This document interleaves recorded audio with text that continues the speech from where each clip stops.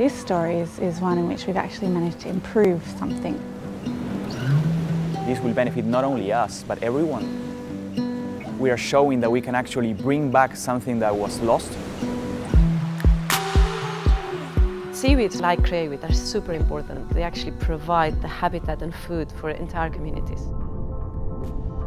It's not that long ago that we actually were able to quantify that crayweed has disappeared. It has disappeared from the entire Sydney metropolitan area. Just in those 70 kilometres where Sydney is, there's no crayweed at all. We know that it was around until the late 1970s or early 1980s. And I actually saw it die firsthand. We think it has something to do with all the sewage that used to fall out pretty much directly onto the beaches and bays of Sydney at the time. It was literally a churned up toilet, it was disgusting.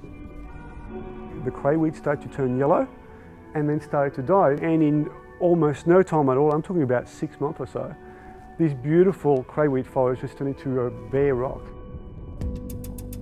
We know that in the last 30-40 years, water quality in Sydney has increased phenomenally. We have whales coming into Sydney Harbour.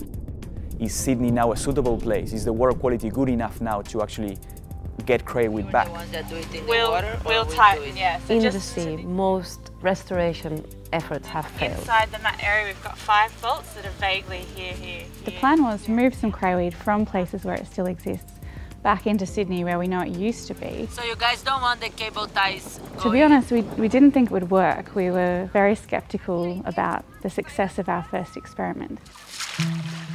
It was a November day, I remember, still kind of cold in the water, and we went out to have a little look at them and check on the adult crayweed. It was actually amazing.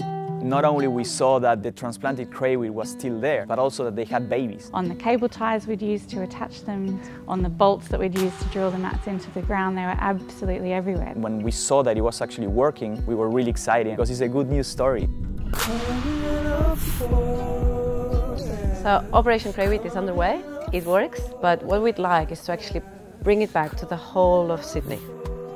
It would be amazing, just go diving there, seeing this underwater forest, all the fish that like living in it, and hopefully lots of crayfish for us to enjoy afterwards.